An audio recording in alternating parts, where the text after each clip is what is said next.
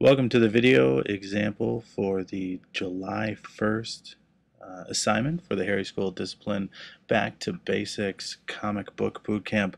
Let's read what it's about. We got 10-minute drill sketches, draw what you see. You got to sketch a minimum of 24 inside environment illustrations. So I'm going to show you an example of how I approached it, okay? Pick a picture, nice environment here. And now the key is you're not going to focus on your details. Make sure my tools are ready. I just picked an inside what looks like a pretty dynamic setting just from Google Images. And what I start here is I just start by framing out a piece of it. I started with the ceiling, which really it doesn't matter where you start. I wanted to just show you an example of how it should be done. And these are sketches. And in fact, every single assignment within this first session, these first 30 days of the comic book boot camp, should be sketches. It's not about the detail. It's not about trying to do finished work. This is really about getting your compositions down, getting a feel for your environment, not being afraid to do backgrounds.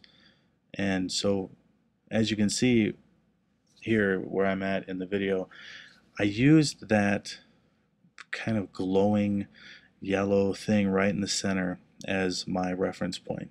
Once you get your basic field down for an environment, especially if you're trying to recreate something that you're looking at, I like to pick one item, make it my reference point, and then build out from there. So now that I had everything in place for that, then I just started going for it. Now this video is only a 5-minute sketch, so when I reach the end of what I do, I could have went for a whole nother 5 minutes, doubled up on my work, but that really wouldn't have served the purpose for the example. So you can see I got the top part of the I can't remember what it's called now. The top part right above the fireplace, banister or whatever it is. And then I drew the little chair. And I'm just freehanding this. I'm looking over at the illustration, or the photo rather, of the living room. And it's important to use a photo. These should all be real life references for the assignment. So whether it's your personal room or something from the internet. Now you notice I made the two circles. That is because I noticed a discrepancy. So on my illustration, the wall comes down in the middle of the chair, where in the photo it comes down in the middle of the pillow. Now I'm not going to go and erase anything. In fact, I don't erase a single thing as I go through this. I just keep moving forward, and that's really the point of the exercise.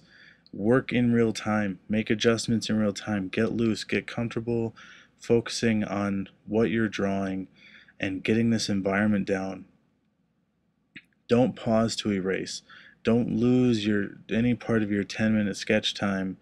Just get through the environment and then move to the next one, and train yourself to recognize where things line up. Like you can see I'm working on the table, and if you notice in the illustration, the table lines up with the bottom part of that chair. So I use that as a reference, and then again I'm going back up and I'm doing the chair that's by the fireplace, and I stopped and noticed that my reference point really is the other stool, which is right above the first one. So I drew that in next, then I go back, start working on my chair, and you just kind of walk your way through this whole environment. You can get used to how things play out and how they sit within perspective.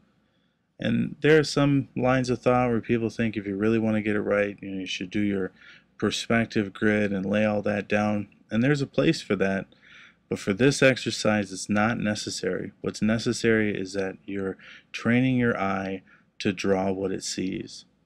So you just keep moving. Now you'll notice in my sketch that I just drew a line from the bottom of the chair legs over to where the legs on that stool were, and they don't match up. I've now pulled that stool further into the foreground because of how my composition is. I have it angled too much. So if that's something that if I was going to finalize this into a piece and I really needed it to look like the environment, I'd have to adjust that. But for the purposes of what it is now, using the photo as a reference point, it doesn't make that much of a difference. So I'm adding in the tree.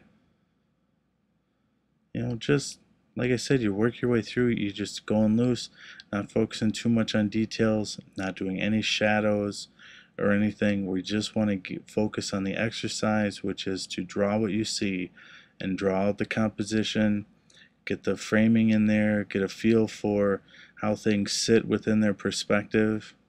And all your shots should be like this, all medium shots where you see the whole room. It's not super pulled back, but definitely not pulled in, because you want things to have a full environment around them.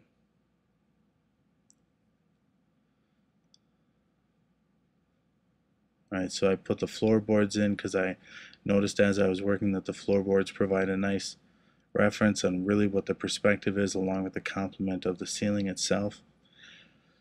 And then I'm just adding in some finer details and playing around. So really, this is 5 minutes. It's supposed to be a 10-minute sketch. I encourage you to really push yourself and utilize these tasks, these daily tasks, to go outside your comfort zone and just go crazy with backgrounds, because backgrounds are what editors want to see. So thanks for joining the Comic Book Bootcamp. Good luck.